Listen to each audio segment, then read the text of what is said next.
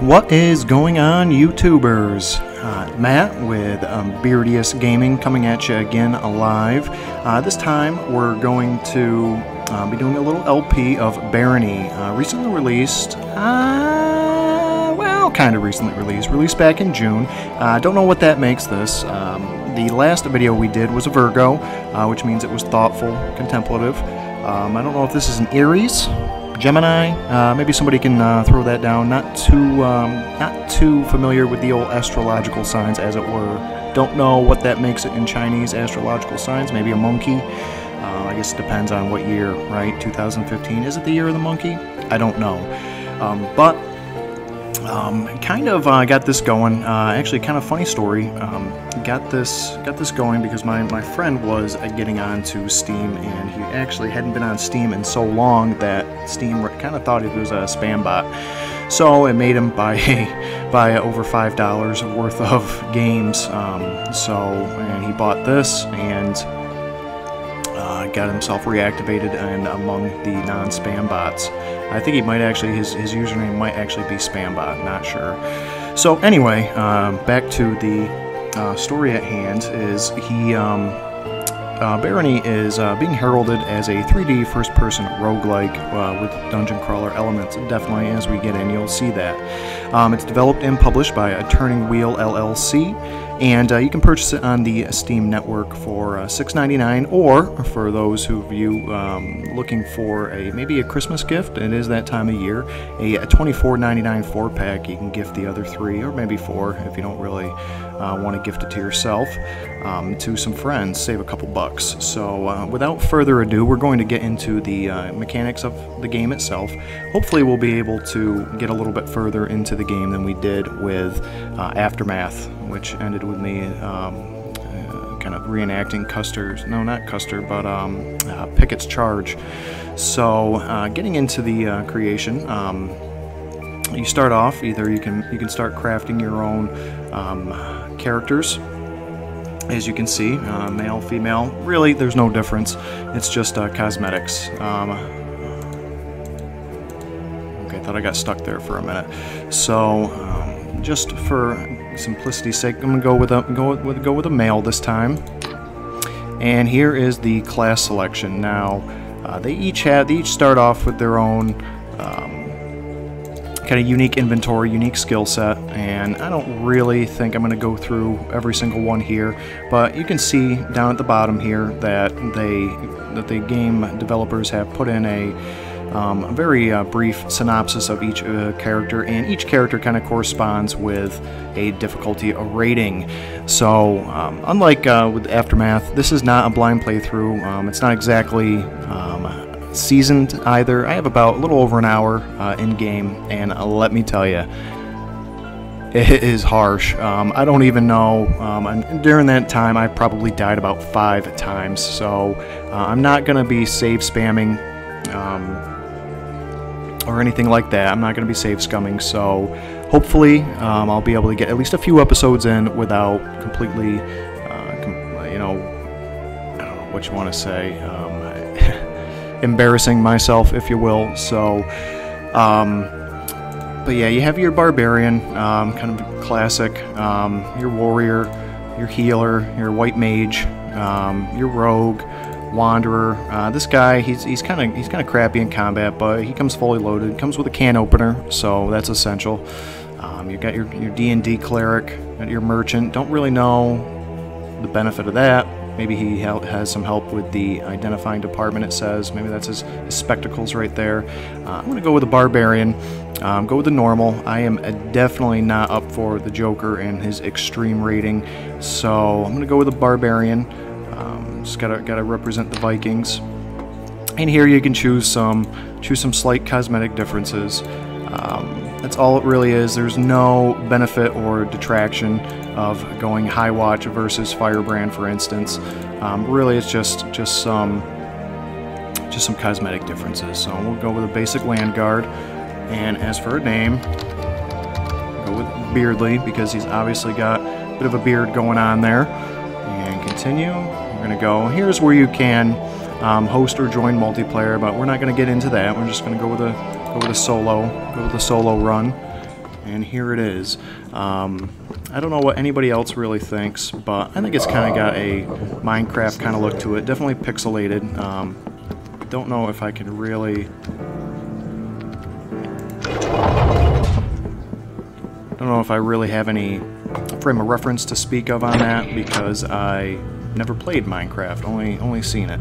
So we're gonna get in. This first level, not really a tutorial per se, just kind of running around. Some guy just yelled at me, mumbled something. I didn't pay any attention. I ignored him, as any true barbarian would. So we're gonna get into the first level here, and this is where the level itself gets, the dungeon itself gets going in earnest. Now, I'm gonna go into my inventory screen, kind of rumble about on that. If I can tab, here we go. So I have a torch, it's serviceable. The weapons and equipment do degrade in this, so I have to be ever present of that. Ever mindful, maybe? I don't know, mindful. Here are your stats. Obviously, Barbarian's got a bit more strength than your average chum, but he's not as dexterous. He's not as, he doesn't really go for the finesse. Constitution, pretty average, not too bright. He's probably illiterate. He probably hasn't read a book in a while, if ever. This is perception. This helps out with identifying the random stuff that you're going to find in the dungeon. And I think this is charisma. That kind of plays into recruiting various NPCs that come along throughout the game. Right now, unfortunately, we are broke. We have 0 gold ducats to us, but we have a 4 armor class rating. Obviously, that warrior, I think, was directly beneath him. He starts out with a bit more. He has more metal armor, metal helmets, that kind of thing. But this guy comes armed to the teeth. He's got his serviceable iron axe, which is uncursed, which that will play into the game later. We have an iron mace and a wooden shield, leather helm. I think that might be about it. And just the shirt on our back. Looks like he might be wearing some shorts, little booties. We have a thing of mutton here, maybe a side of beef. I don't know what that looks like. Maybe a turkey leg, and a bottle of booze. We have some meat on us, just in case, you know, it gets to that point. So we're gonna get into the dungeon. Utilize the typical WASD interface, or WAS interface, if you will. I'll be honest, I'm more of a. Let's see, you can hear a skeleton clacking around out here. We're gonna try and hear somebody's getting into it. Now the enemies do fight each other, from my experience. Alright, I'm gonna grab a torch. Man, this is just a greasy horror show without a torch.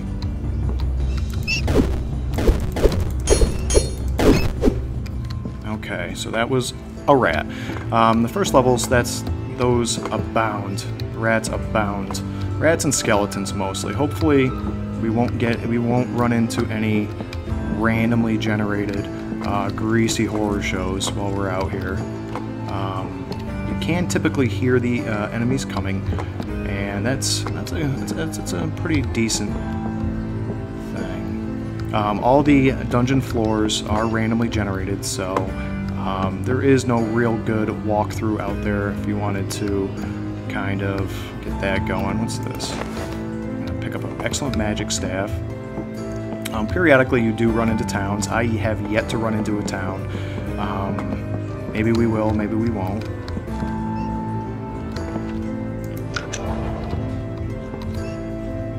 What's this?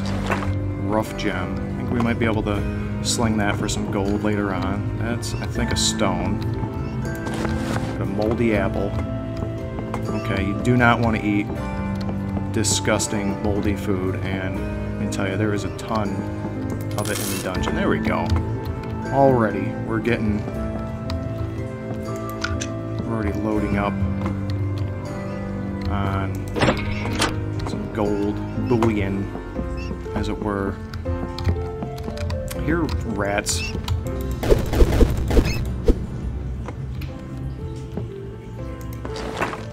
Moldy cheese, that's not going to do us any good. What's this? Torch. Oh, I got a slightly aged cream pie. I think that might be alright to eat. I'm not sure.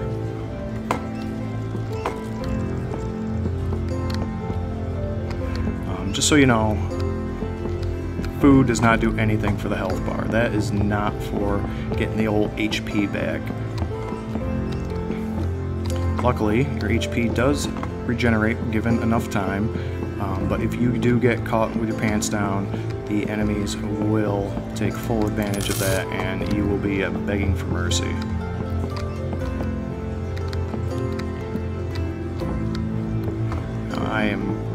I am absolutely terrified of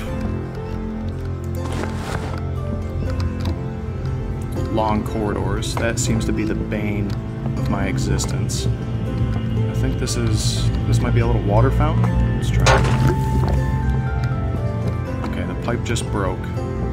Don't know what that did.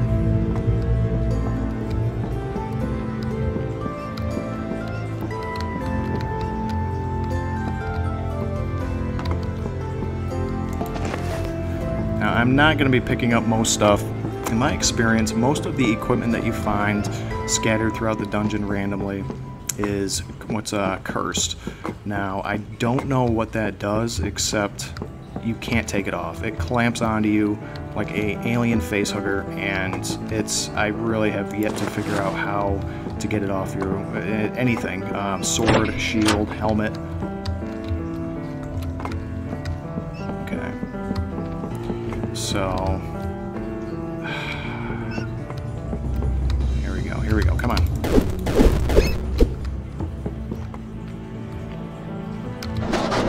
Okay, now that I don't need the torch, I'm going to put that away because, as I said, that does degenerate. You can take these off the wall, though. I have done that in a pinch. That does come in handy, so... See, it's worn now, whereas before it was serviceable. Absolutely terrified of long hallways. The story behind that is every time I seem to enter a long hallway, a boulder drops on my face and crushes me.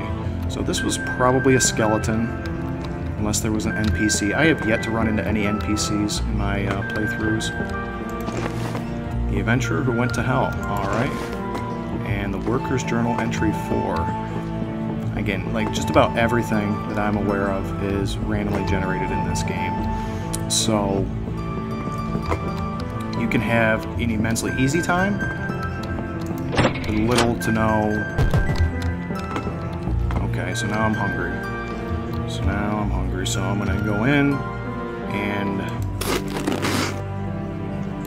eat that, and that hit the spot.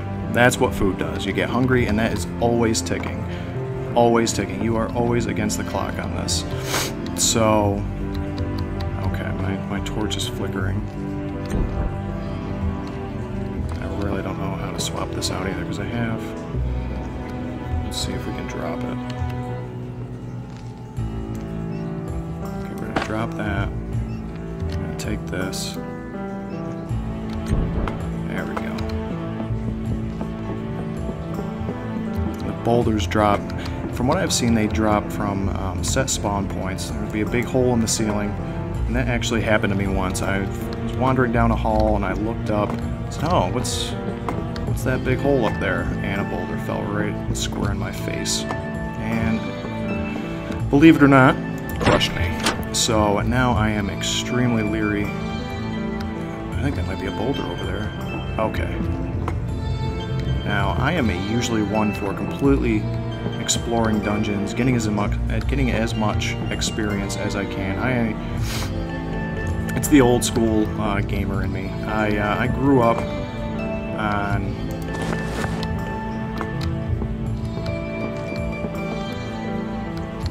What's this? Fresh meat. Alright, we can go with that. We'll eat that. We'll save that for later. Games like Final Fantasy, old school RPGs, and anybody who's played those just remembers Dragon Quest. Anybody? I am not even going to go near it in case like there's like a death aura about it. See, that's what I'm talking about. That is just a looming pit of death in my eyes.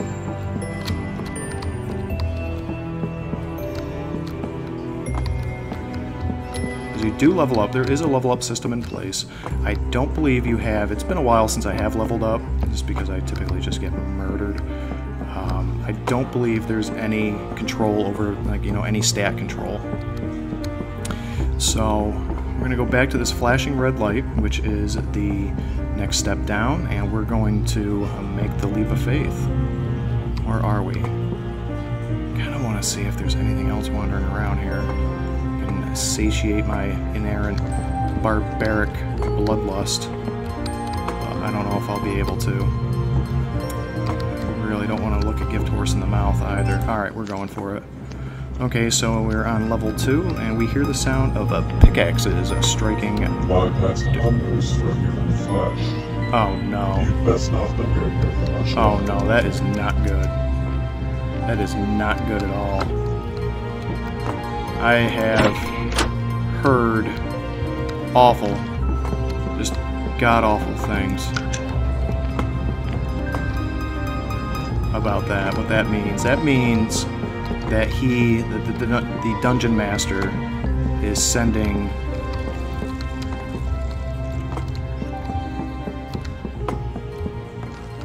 his little pet, and his little pet is not so little. It's a 12-foot tall minotaur.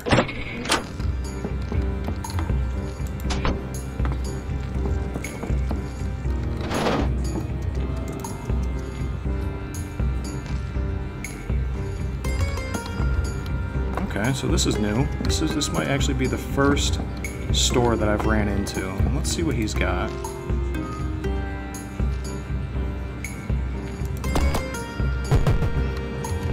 Oh, jeez, it scared me. Okay, so let's eat my slightly aged meat. And yet it still hit the spot. Maybe that's just a perk of being a barbarian. He just doesn't care.